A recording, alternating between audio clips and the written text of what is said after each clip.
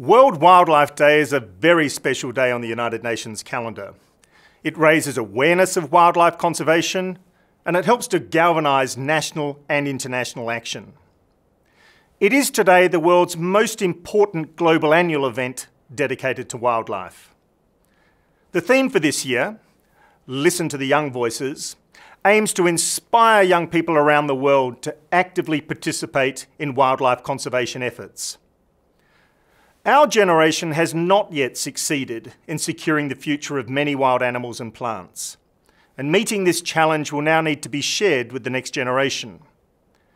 And to succeed, we must fully harness the innovation and the energy of youth and combine it with the wisdom that comes with experience if we are to make the change we need to see happen. It is the obligation of the current generation to share their knowledge of wildlife conservation with the younger generations, whilst also empowering and encouraging them to actively engage and participate in creative ways. Investment in our young people will ensure the continued survival of wild animals and plants and help us in the fight against the devastating illicit trade in wildlife.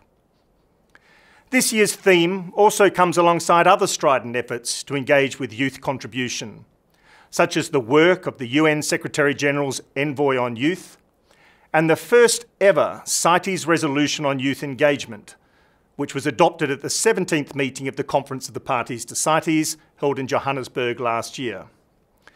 It makes a strong call for the engagement and empowerment of the youth in issues of wildlife conservation. We have already begun to see the integration of young voices into wildlife conservation issues through the Youth Forum for People and Wildlife in the lead up to CITES COP17, and South Africa's Youth and Conservation Programme, both of which were a great success.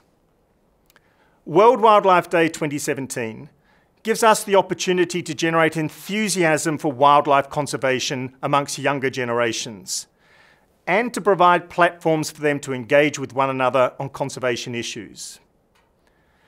I encourage youth around the world to take a personal interest in wildlife conservation and to help fight wildlife crimes.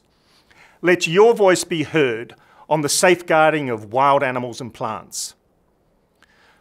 Working across generations for wildlife conservation is in everyone's interest, and it will benefit economies and people as well as wild animals and plants.